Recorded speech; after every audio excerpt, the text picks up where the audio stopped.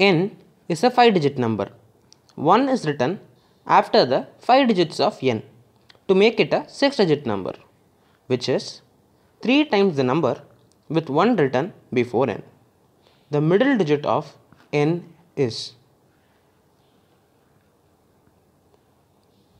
Let's get started. Let's take the 5-digit number to be ABCDE. Our task is to find what value C represents.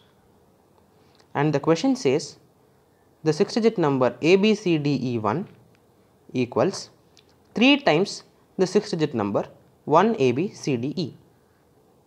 Now, multiplying in the right hand side, we find 3 into E must leave a unit digit of 1, and E equal to 7 is the only number that gives such a unit digit.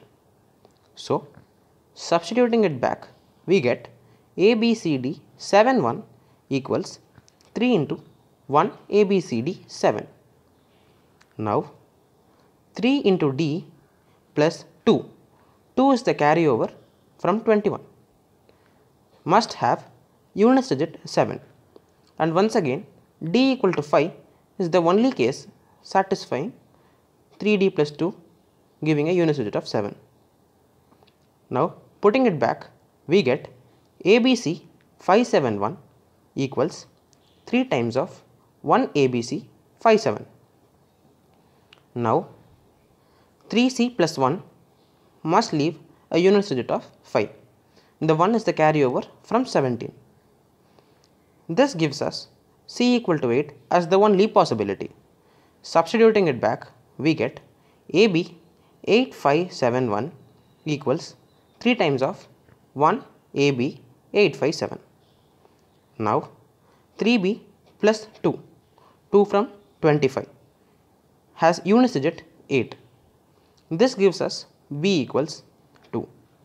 Substituting this back, finally we get A28571 equals 3 into 1A857. Now, multiplying 3 with A, we don't get any carryover to add, so we are left with 3A has a unit digit of 2. This gives A equals 4. From all these steps, we get our number to be 42857, and this gives C equals 8. Thank you.